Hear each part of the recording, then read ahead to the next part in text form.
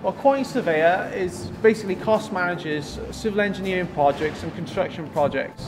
They control the financial side of all aspects of the project, right from the early design phase until the completion and handover to the client. A graduate quantity surveyor, straight from college, was probably in early 20,000.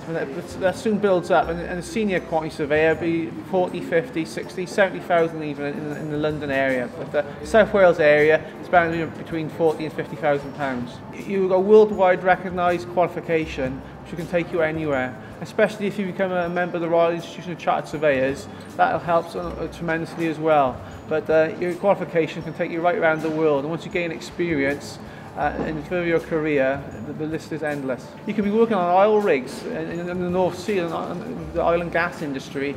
You can be on a housing development on the outside of Cardiff, to a nuclear power station in the United Arab Emirates or Japan.